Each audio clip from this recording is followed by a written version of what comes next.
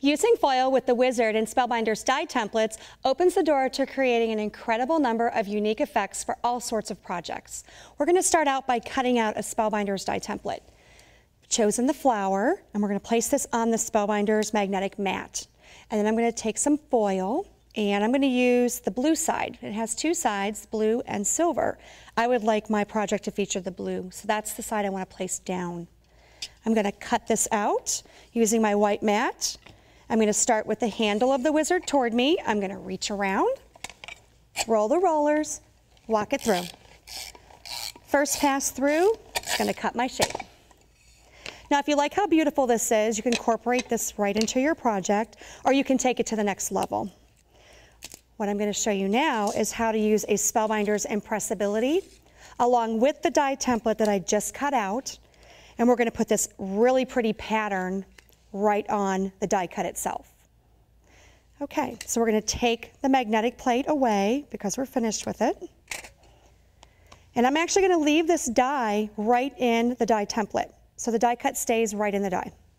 Place my impressibility down, place the whole die and the piece that's cut out onto the mat.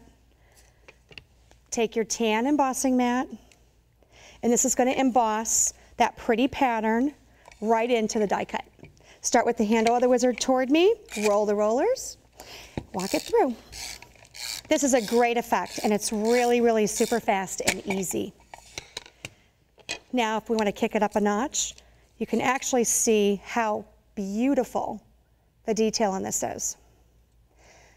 I'm actually going to pop this off there now,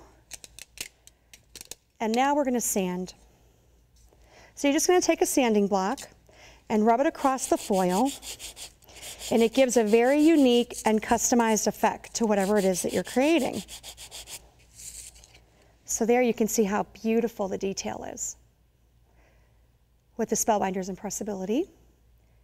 Now, if you have an ordinary charm, it's totally easy to replicate charms. You just lay your charm down, and depending on the thickness of your charm, you would use your white mat. If it was a thicker charm, you would go ahead and use the Spellbinders Blue Charm Embossing Kit.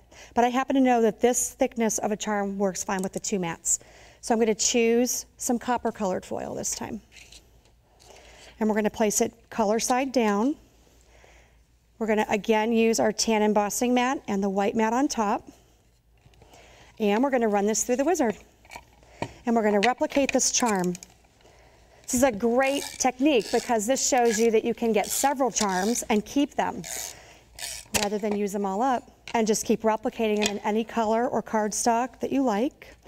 And here you can see the silver side. If I turn it over, I've got the copper side, which is the deboss side, and I go ahead and sand it.